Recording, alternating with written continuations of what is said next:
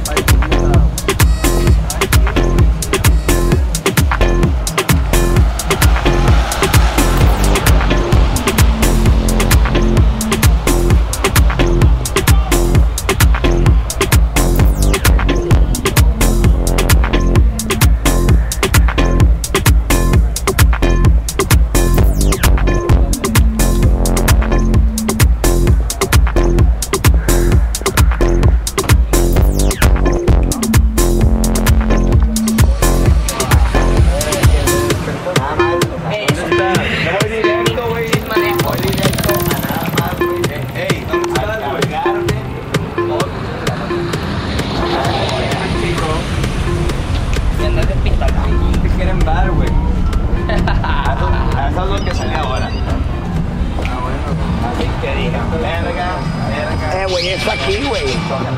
Es lo que yo digo, que aquí se escucha un desmadre. No, no es aquí, güey. Es que es como el Mago de Oz, güey.